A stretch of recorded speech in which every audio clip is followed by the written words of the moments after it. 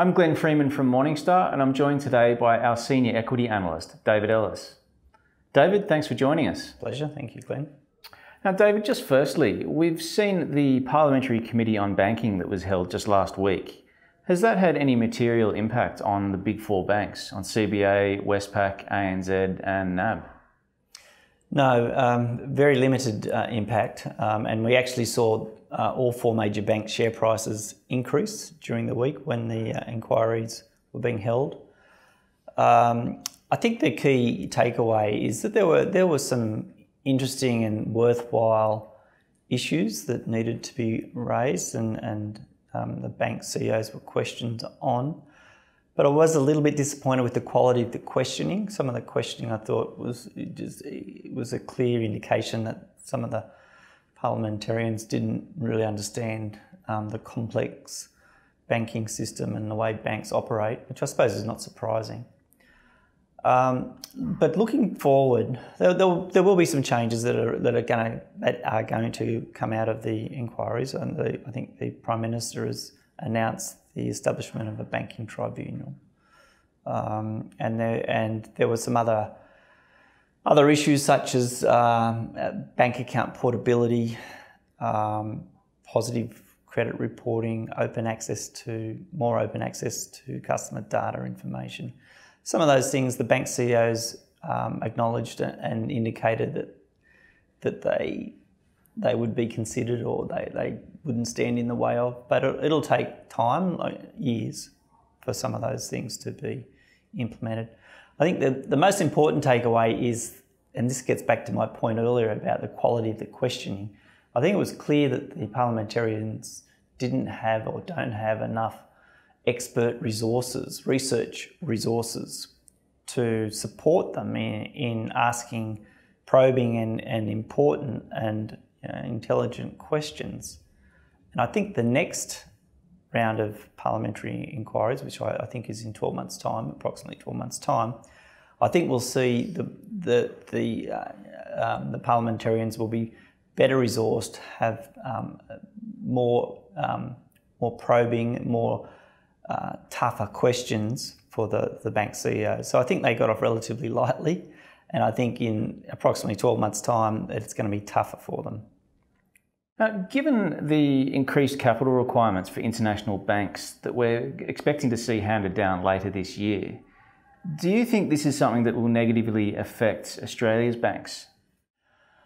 Well, I think that negative impact is already built into the share prices and has been over the second half of last year and throughout most of the first half of this year.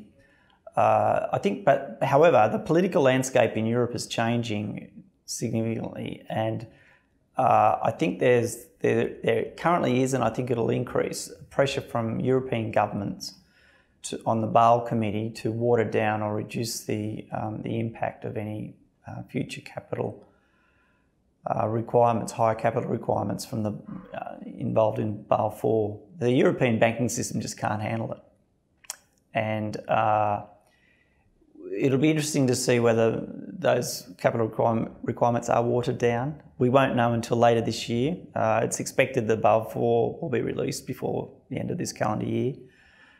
It'll take APRA here in Australia. It'll take APRA a few months to assess it. So we won't know really until the middle of next year. And I'm expecting the Australian major banks will have to increase capital levels. But most importantly, and this is very important, I don't expect large one-off capital raises by the four major banks next year. Any higher capital requirements that APRA will introduce, I'm expecting to be implemented over a number of years, 3 years perhaps, maybe 4 years. And I think that the four major banks are well positioned to raise that capital organically rather than going to the market with large capital raises. And what I mean by organic capital, I'm talking about future retained earnings. I'm talking about dividend reinvestment plans, asset sales, and we've seen that just last week with National Australia Bank completing the 80% sale of their life business to Nippon Life for approximately 2 billion Australian dollars. So asset sales will continue to play a role, but more importantly, better capital utilisation. So what I mean by that is that the banks and this is nothing new, they've been doing this for many, many, many years, is focusing on moving out or reducing exposure to low returning businesses within the bank groups and focusing more on higher profitable businesses. So we'll see more of that. And lastly, if needed, the banks can always do DOP underwrites, so dividend reinvestment plan underwrites. So I see the banks raising any additional capital, and roughly I'm seeing 20 billion is probably around the mark in total for the four. So roughly 4.5, 5 billion each. But importantly, I'll just repeat this, importantly, I see that being raised over 3 to 4 years from organic sources. So there's actually potentially upside to bank share prices. If the Basel IV regulations are watered down or APRA does implement a staged or a delayed implementation period, I think that'll be a positive for bank share prices, because they've certainly been impacted to date by expectations of large capital raisings next year, and I don't see that to be the case. Now, just lastly, you mentioned there about NAB selling off part of its life insurance business. We've also had ANZ announcing plans to divest its wealth management business. Could this be part of a broader trend that we see of banks refocusing on their core banking activities? Yeah, absolutely. And we have seen that over the last 2 years or so. We have seen ANZ sell its Asanda business to Macquarie Group. We've seen National Australia Bank finally exit the UK with the IPO and sale of Clydesdale Bank in England and Scotland. And as we just mentioned, National Australia Bank again with the 80% sale of the life business. So, and there's quite a number of smaller asset sales within all four major banks that aren't as significant as those ones I've just highlighted.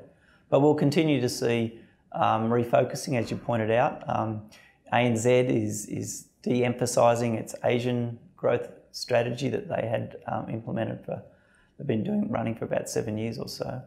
So the focus is on Australia and New Zealand, the core businesses of retail banking and business banking for all four major banks. And that's where the profits are, and that's where solid growth is. So that'll be good for shareholders, it'll be good for profits, it'll be good for dividends, and it'll be good for share prices.